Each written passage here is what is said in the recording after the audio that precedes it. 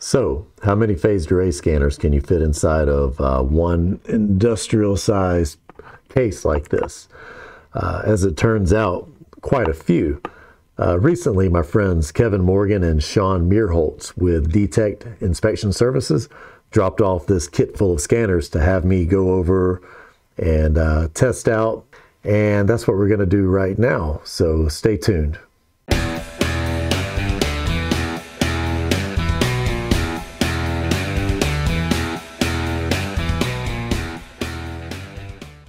Okay, so the first scanner that we're going to look at, the line of scanners, by the way, it's called the ScanBuddy line. And the first one we're going to look at is called a Weld Buddy. So single wheel encoder connected to a universal probe holder that's got mounts for, several different types of wedge connections. Pretty universal. I'm using a 5L64A2 transducer, and I'm going to be scanning with TFM on a 1/2 inch thick carbon steel weld.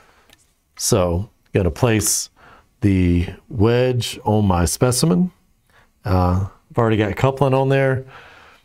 Going to hit play. And again, this is a TFM setup. Scanning down the weld, you see my root and toe geometry. Right there is a volumetric indication, porosity. Keep scanning. I can scan at a pretty good rate. A little further, there's a toe crack on the 90 side, and scan off the plate.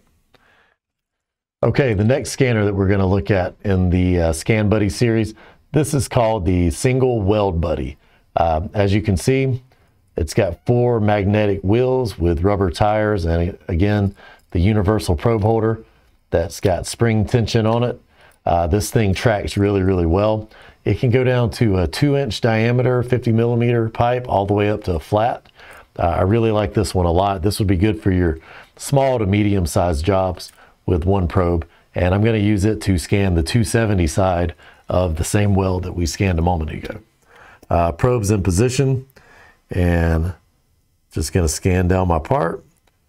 Got a nice lack of fusion indication there at the beginning. And you see this thing just kind of glides across. It tracks a really nice straight line. Pull a really good scan.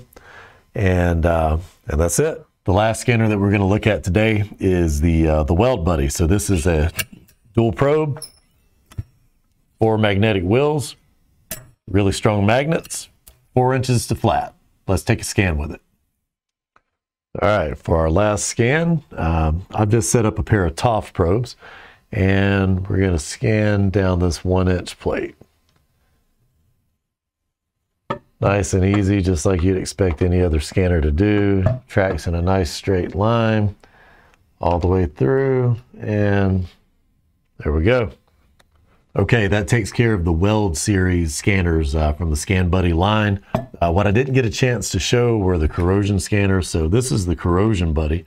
It is a dual axis semi-automated corrosion mapping scanner. Really, really cool. I haven't had a chance to really record with it yet, but I will. They also make another one called the Matrix, and it's a pair of string encoders, and when you combine them together, you get kind of like a paintbrush scanner, if you've seen those for corrosion, where you can move the probe anywhere and it'll map out your movement. So cool line. I want to thank Shaun Meerholtz and Kevinn for dropping these scanners off and letting me play with them for the past couple months. I'll leave some links down below in the description for you to find, contact them and find the scanners. So anyway, I've been out of town for a little while, and I've been away from my studio here, but I'm back in the lab, and I'll be here for the next few months. So I plan on putting out some more content to help you guys level up those UT skills. So take care, and I'll see you next time.